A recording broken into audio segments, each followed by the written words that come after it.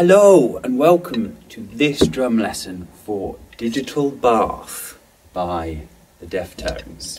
So this is the great Abe Cunningham on drums, who's one of my favourites. Always loved his playing.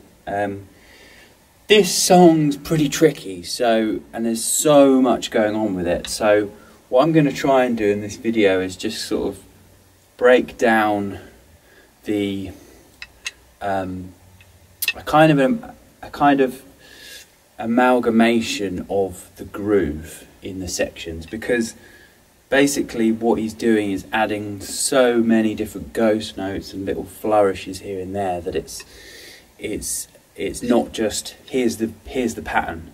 But what I'm going to do is sort of get to the nucleus of what he's doing. So let's get straight into it. In the verse, this is the verse pattern we're looking at.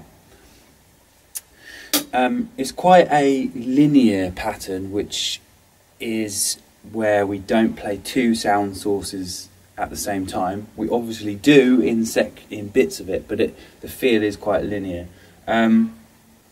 So essentially the bare bones of the pattern is like this.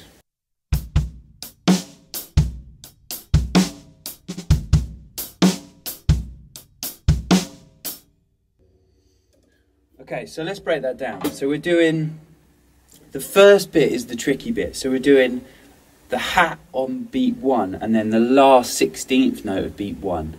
Now I'm going to simplify the kick so we can get this hat part. So it's like, so that's kind of the first bit. So you're on 1 and then the last 16th note of 1 and then the backbeat.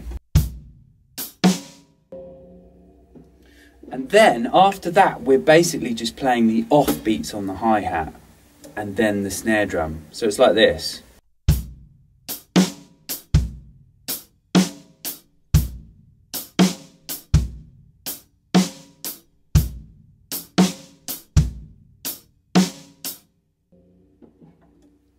Now that is that isn't the whole pattern, but that is the kind of backbone of the verse pattern.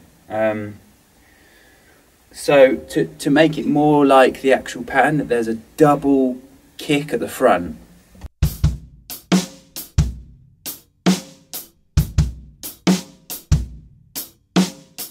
Okay, double kick at the front.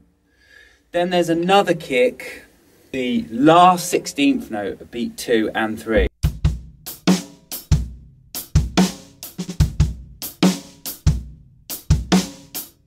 Those extra kicks come in. Now that is pretty close to the skeleton of the beat.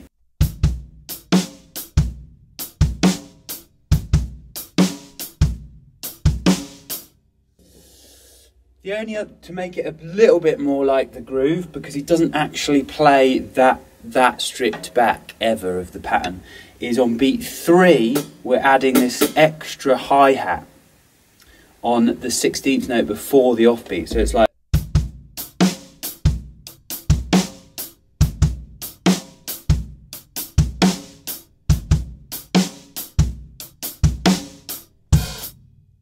okay, so that's like an extra hi-hat. Now that is pretty much what he's doing, the kind of real skeleton of it. So yeah, from there, that's kind of the basis, and then it's just adding stuff and taking stuff away. And then, like I say, there's loads of different variations on what he's doing. One of the main variations that he builds on is beat 3. So in beat 3, where I added the extra hi-hat, there's lots of different variations on the hi-hat that he'll do. A really nice one is doing a left-left-right, and it starts on the second 16th note. So it's like this.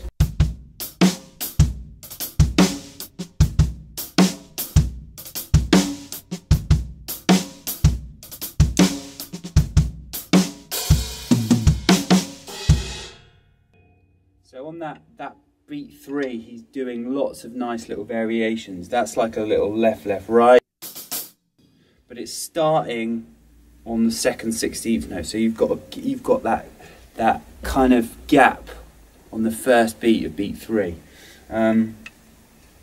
And like I did there, there's some nice tom fills. Lots of rack tom in this tune, which is cool. And floor tom, obviously. But yeah, he messes around with that beat 3. In the second verse, he'll play. He doesn't do that. Leave that 16th note. He'll play straight onto the 3, so it's more like.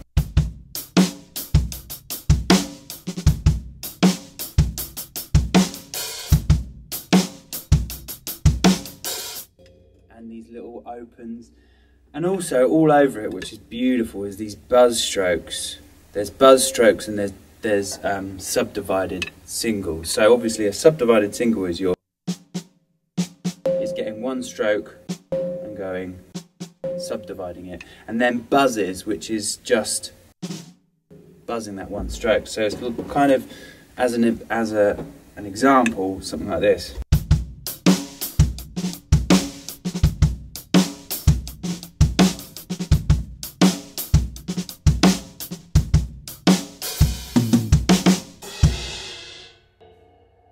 That kind of thing.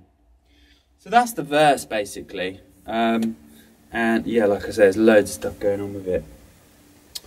The kind of chorus section is this really nice flammy thing, where I'll just play it for you. It's like this.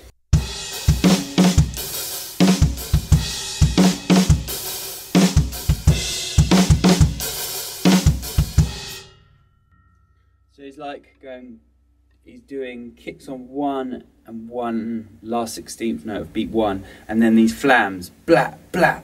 Sometimes he just does flam, flam, kick, and other times flam, kick, which kind of really gives this section momentum. And he pretty much switches between them, so he'll do just flams, no kicks, and then flams, kicks. So it'd be like.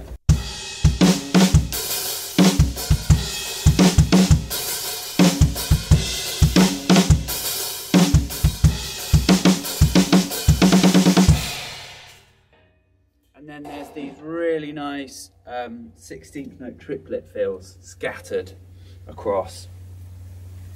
Also in that chorus breaks out into this really nice quarter note, just big quarter note feel on the hi-hat.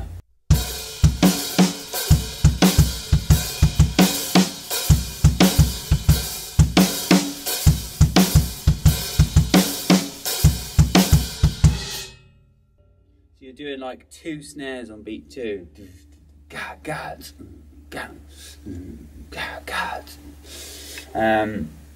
So yeah, I mean there's loads of fills and variations in this. So go and have a listen to the track, have a watch of my cover, and yeah, hopefully that gives you some pointers and some help. So thanks for watching. Cheers.